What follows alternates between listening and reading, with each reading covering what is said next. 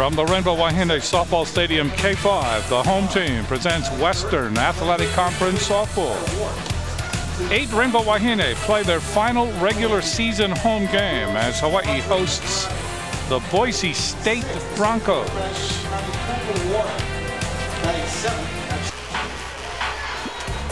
This is the way Hawaii will line up in the outfield. Andrade, Warren, and Milka. Titcomb has been penciled in at second base. Tauali'i at first. Franklin takes over at shortstop. Warwick, another of the seniors, at third base. And then Yamada behind the plate and pitching for Hawaii in this game, this pitching profile. As you see, the first delivery by Courtney Boffman. There will be ceremonies afterwards. There will be flower lay. There will be tears. There will be hugs. There will be kisses. Fly ball, that's deep. Going back is Milka, still going back, reaches up, makes the catch. Quite a contender. Hard hit ground ball that's slapped by the first baseman into right field. That went right by Cordillo. Andrade, another base hit. Fly ball deep to right field, on its way. That ball is aloha off the scoreboard. Poole Warren in the first game was 3 for 3, scored 3 runs and drove in a run. Here, she hits a home run and drives in another, and Hawaii leads 2-0. That was a power shot. Talked about Andrade, but Poole Warren, 4th hit in a row, and this one, the home run off the scoreboard. Not sure I've seen one off the scoreboard. Kanani Poole Warren. Tauali'i very methodical at the plate. She'll go through her routine over and over. Got jammed the last time and swung at an inside pitch here this at bat as well. Looking for something she can get her arms out on. There's a high fly ball deep. The left fielder off her glove, Perkins. Coming in to score easily is Milka. And also coming in to score is Pagaduan. Big error in left field. So Crump, she doesn't want to start losing it here as far as her effectiveness. She's got to stay on mark. Ground ball right back to her. Ricochets off of Crump. A run will score. It's now 5-0 here in the 3rd inning. Bases are still loaded, still 1 out. Here's Yamada. And the pitch. Fly ball deep to left field. Could be a grand slam. No, it's at the bottom of the fence.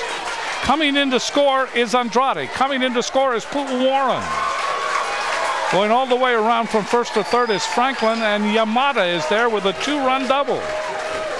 It is now 7-0 in favor of Hawaii. Here's Titcomb. Titcomb hits one deep to center field. But there is the center fielder, Sweetos, and she makes the catch. Franklin at third base comes in, and she scores. It is now 8-0. Sacrifice fly for Titcomb. Boffman's been deceptively sharp, yet to allow a hit. And a great backhand by Franklin. Throw to first in time. Oh, that was a gem by Franklin. Stole a base hit from Cox. Right as that came out of my mouth, of course. Thought I'd given Boffman bad luck, but no, it's Franklin with the long, long backhand reach. The step and the strong arm throw. That was a gem. Well, that's a senior day play for Franklin. Ground ball, Franklin throws, and she just, I mean, you talk about throwing, that was a jet to first base, that throw. That's a whip. Yep. 2 outs. The ball was rolled to her rather meekly, and so she knew that she had to put something on the throw, and she did. Crump is retired. Here's Capo Bianco, the designated player. She was the first baseman in the first game of this doubleheader. There's a shot deep to left field. That is a fair ball, and it is gone. That's a home run. A line drive home run by Capobianco. No question there. The only question was whether this ball would stay fair. A rocket into left field, and indeed it did stay fair. Capobianco.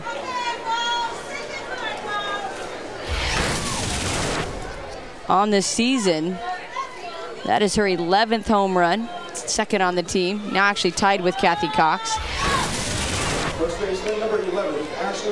So quickly, first hit given up by Courtney Boffman is a dinger. In the 6th, pitched by Boffman. That's popped up. And this will end up being caught. Whoa! What a play by Tauali'i. Reaching into the Boise State dugout and making the play. Brings the smile on the face of Tauali'i. You see Boise State players putting their hand up, and then everybody hits the deck. And that long first baseman's glove of Tauali'i reaching in to snare it. And it's going to be Hannah. So the Boise State coach, Aaron Thorpe, trying to get as many players into this game as possible.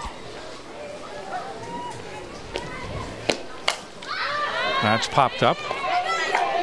Oh, big collision between Tausunga, and Tausunga is down, and the batter there.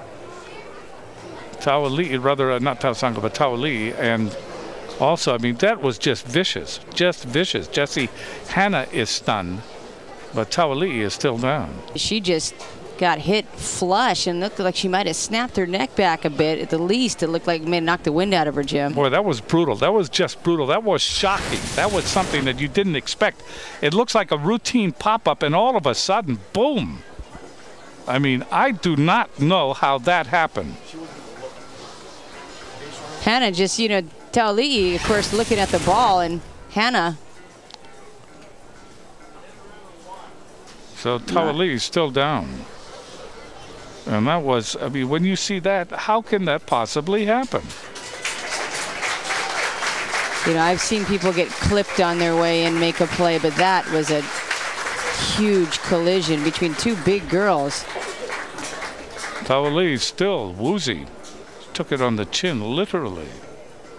Came down the line, and Hannah was coming up the line, and it just didn't seem, there was no attempt to elude. There was no attempt to run around the particular play. You must give the fielder a chance to make the play.